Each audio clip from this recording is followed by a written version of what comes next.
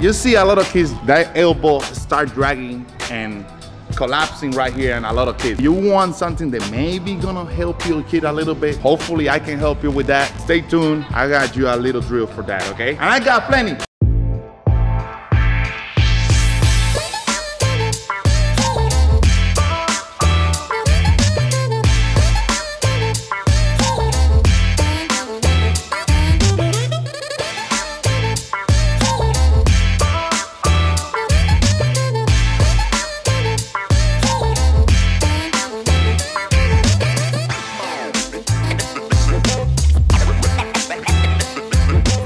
Make sure when that elbow is dropping a lot, or like elbow getting in front of the hip too much, they don't have the right sequence. Make sure this elbow start pull back, or make sure the scap pinch against the spine so they got the elbow back, and that gives time to the back leg start turning earlier than this elbow. Sometimes I see the kids that all upper body, and they try to get here and they're not using this. Something that give me time so that elbow don't beat the back leg. I make sure when they separate, they feel pulling back right here, separate right here, pull back. That allow my back leg start working before my elbows start coming in. And another thing, make sure you work on that snap right here, quick with your hands. If you slow and you early and everything, normally this is what's gonna happen.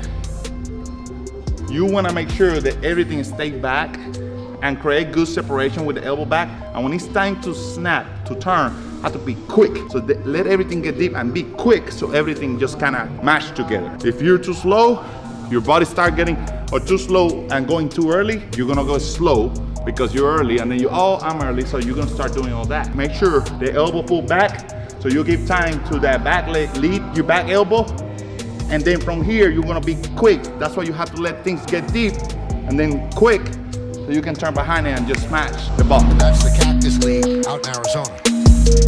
3-2. Deep to center.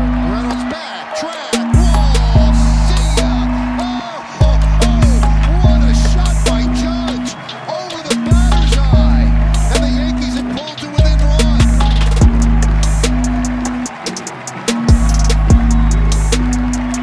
You know, Michael, we saw the flags and they were blowing towards right. That doesn't help this ball. That's just Aaron Judge. I hate to tell you, this ball goes over the top of the screen. This is gonna help you a little bit with that. Another one can be doing that. You put your hands in the net on the wall somewhere, and when you land your heel, you're gonna turn your back leg, and you're gonna feel that your scap is getting against the spine, going down to your back pocket. That way,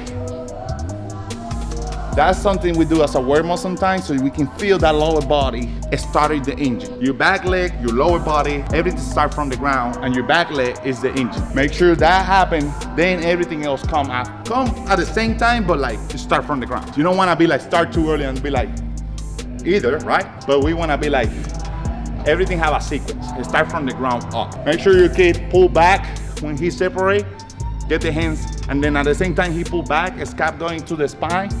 Look at where the hand's at, right here, close to your shoulders, and that's what you want. You can start whatever, but when you get here in that stride and that separation, you're ready. And that gives time so you can get here and not here.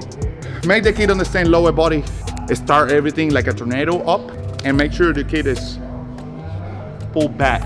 So that gives a little room and time to get the lower body starting, and the elbow don't beat your back leg. And everything has to be quick. Work on letting the things get deep and quick. If you let things get deep and be quick, first of all, you see the ball better. And second of all, you will be quick with your hands, so that means you'll have more power. And you will stay back. If you stay back, guess what? You can get behind the barrel, get in the zone early, and then you can get land drives behind the infield. We don't want to go in front and try to hit the ball in the ground.